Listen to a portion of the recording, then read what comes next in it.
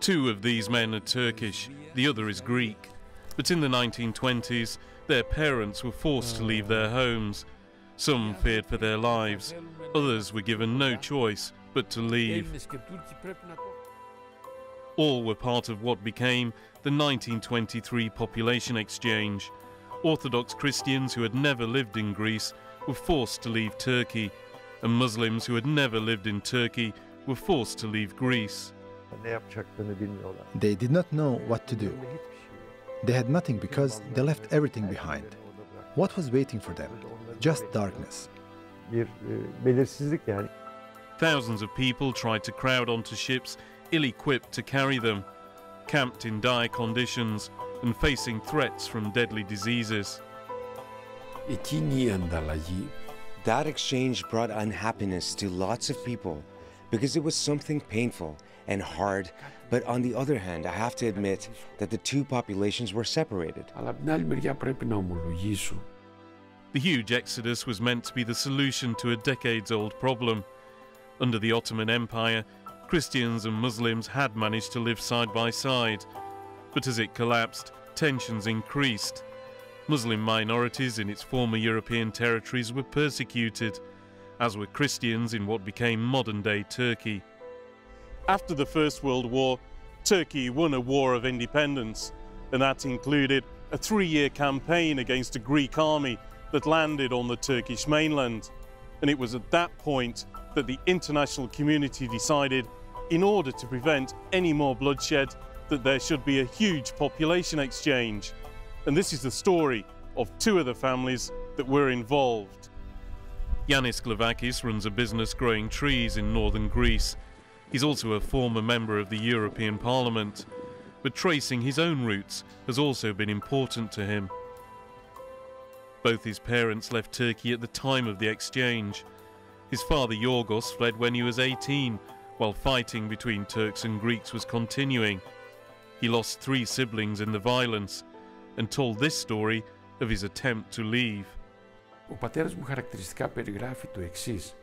The port was very crowded, and there were Turkish soldiers keeping order. My father was worried his family wouldn't reach a ship.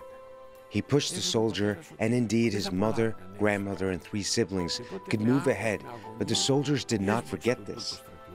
He had fallen down, but after he had got up, he got to my father. He lifted his gun to hit him, and my father felt something, and after he turned around, the gun hit him right here. He had the scar until he died. The guy hit so hard that he fell into the sea. He managed to grab the ropes holding the ship. This was how he survived, because he couldn't swim. Suleiman Mazlum is an architect and university professor in Istanbul. His mother left the village where Yanis now lives when she was 5. She told him few details about her journey, but records show her family had been quite wealthy in Greece, leaving behind 2 houses, 2 mills and orchards, to come to Turkey, where they couldn't speak the language. When they had something to deal with, at an official building, they didn't have anyone to help them, and they were shy. They would sit in front of the building until someone came out and asked if they need any help. If no one asked, they would come back the next day. On the outskirts of Istanbul is a museum run by the Foundation of Lausanne Treaty Immigrants. It houses an exhibition of items testifying to the lives of those affected and the horrific journeys they endured. Handmade clothes, migration and property documents, and this prayer mat. 5-6 köy, bazıları 10 köyle beraber geliyor. Not just 1 or 2 villages, 5 or 6, sometimes 10 villages would arrive at the same time. There would be a huge crowd at the port. Diseases would spread, and because of that, and the lack of care and food, people would die on those ships. To prevent an epidemic, they would throw the bodies into the sea.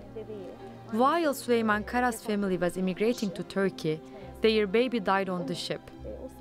They kept his body inside this prayer rug so it wouldn't be thrown into the sea. And they kept him until they reached their destination and buried him there. Suleiman is packing to take a trip back in time to retrace the steps taken by his mother to start a new life in Turkey.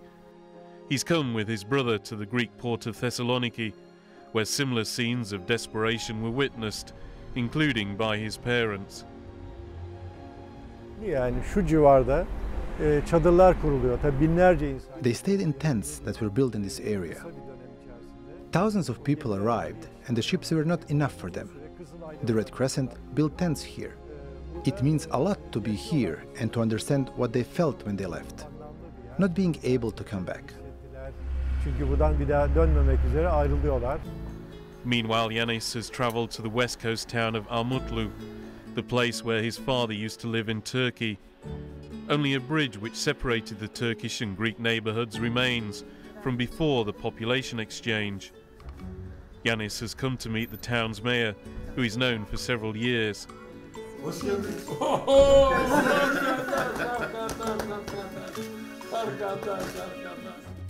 He brought gifts of olive and laurel trees as a sign of peace and friendship, and is checking on their development.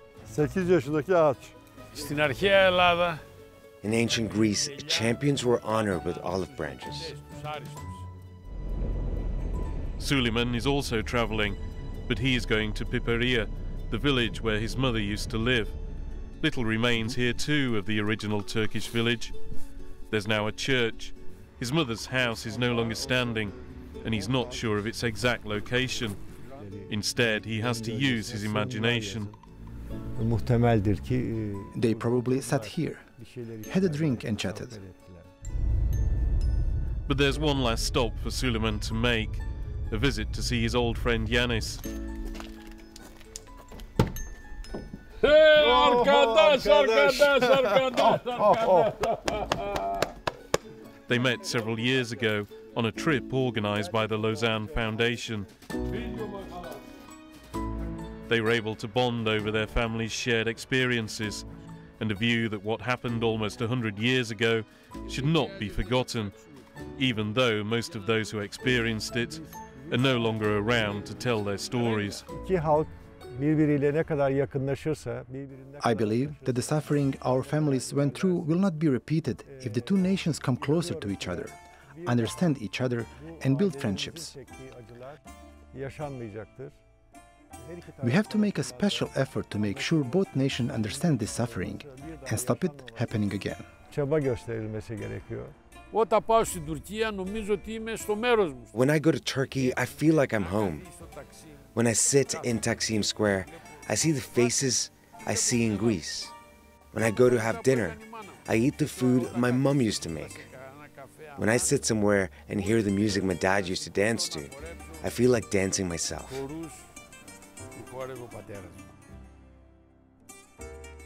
I want to send a message of friendship to the Turkish nation. My friends, I'm inviting you here. I'm happy when you come here. Stay happy. Να είστε καλά. Yanis' love for Turkey is evident in his collection of memorabilia, including antique postcards from Istanbul, when it was known as Constantinople, and when a huge population exchange involving 1.5 million people was thought of as the best way to deal with a potential international crisis. Andrew Hopkins, Straight Talk. Ya yeni cami Yeni cami. Eminönü.